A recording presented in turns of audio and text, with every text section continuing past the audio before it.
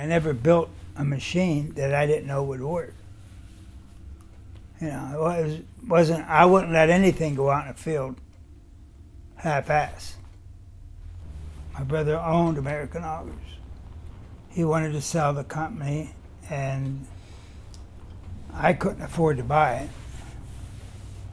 And he then did sell it. And I got laid off. And I started Barbco. I borrowed money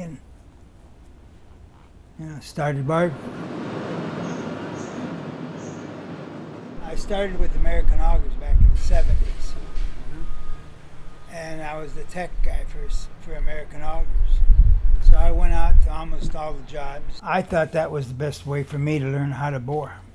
Nothing like the education I got from the old boring hands as far as my job is concerned. And, you know, Jim Barbera, Leo Barbera, Dick Rocknich from the field, he was a great guy. Well, with Dick, I worked on the police department with Dick. We used to ride bike. He'd done the same thing, tech work, design of the equipment, sales. At that point, we had to do both. He has since passed away, but I enjoyed his company. You just can't walk on a guy's job and say, hey, you can't do this. And he's going to tell you to go to hell. He's going to show me how he can do it. And you build something that don't work, you scrap it. So it's a big cost. But I did know how to do the job. I know what I needed. The innovations have always been there. It's just finding them, and it's usually, it could be by accident. A lot of innovations come out of the field.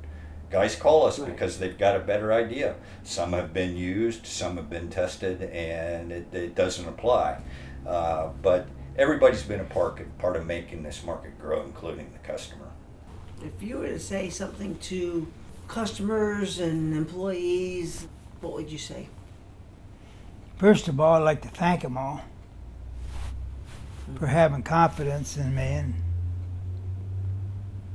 buying my equipment. It's a hard decision to make, spend hundreds of thousands of dollars on equipment.